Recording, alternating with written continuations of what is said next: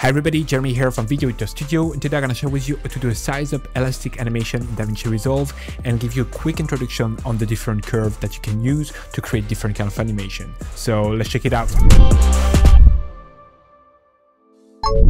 Alright, so in Davinci Resolve right now we're on the Fusion page, and here I've just created a simple square and we have a transform node on which I'm going to make the size animation. Right here I have my spline editor that you can toggle on and off from there. I have a full video explaining each tool of the spline editor that I will link in the description below. Right now I'm just going to focus on curve and how each one of them can create a different style. In the description, I will also link to this website, api.flutter.dev, which is a great resource to see what each curve does and how you can use them to create different style of animation. You can click on each of those curves to see how they behave, and here you have how the animation is actually affecting a square. So it's a very good way for you to kind of check out different style of animation and how you can apply that to your project. Today we're going to do a curve elastic out animation based on the scale. So this animation right there. To do that, we're gonna need 3 points, one here at the beginning of the curve, then one here at the end of that curve, and then a final one here at the end of this curve. Let's jump into Davinci and see how we can do that. So here I'm gonna select my transform node and we're gonna make the animation here on the size. I'm gonna start at frame 25 and drop a keyframe on the size at 1, and then I'm gonna go down to frame 0 and bring the size down to 0. So that's going to be our first curve. The second curve, to create that elastic effect, we're going to go over to the frame 40, and this time we're going to put it at 0.95. Hit enter. Now let's just select all points, and here we're going to hit the letter S on our keyboard, and it's going to change our curve from linear to smooth. I'm going to click right here to have a better view on all my points, and now we're going to have to play with each one of those anchors to adjust the curve and have basically the curve overshooting and then downshooting. I will usually do a lot of it manually, but it's going to be hard to translate if I'm just kind of guessing and doing it. So right now I'm going to enter some value in the ease in and ease out to give you an idea of what to do.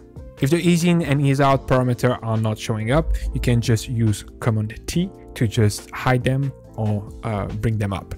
So I'm going to select my first 2 points, so my first curve, and here I'm going to bring the ease in at 50, and I'm going to bring the ease out at 50 as well. Then I'm gonna select the second curve, and here we're gonna bring the ease out at 33, and we're gonna bring the ease in at 50. Now we're gonna get into the approximation. Basically, you're gonna want to take this anchor and you're gonna just switch that to create some sort of S curve that is reversed. So we're gonna overbounce here with that curve, and this one gonna go down. So we're basically inverting what we had originally, like this. While making that adjustment, make sure that here the ease in, as you can see, is changing. Make sure that the ease in stay at 50, because basically right now we're overshooting the value, but we don't want to change the ease in. So that's how my curve look like, and that's how my animation look like. It's very subjective depending on what you like. Maybe you like a harsher curve, or maybe you want something smoother. Usually I stay on the low key side. I want something that is quite discreet and simple. So I don't make huge curve. I tend to have them like quite flat. I think most of the time that looks a bit cleaner in my opinion.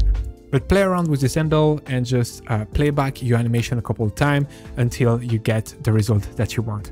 And that's pretty much it. That's how I will do that kind of animation in Davinci Resolve. Hope this video was helpful. Again, I will link to the longer tutorial on how to use the spline editor below, as well as the website that I just showcased that is super helpful in my opinion to help you get the curve right and to just define the style that you want for your animation.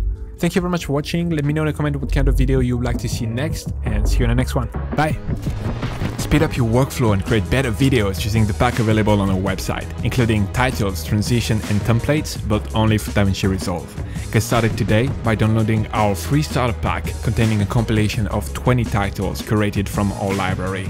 Link in the description below or at videoeditorstudio.com.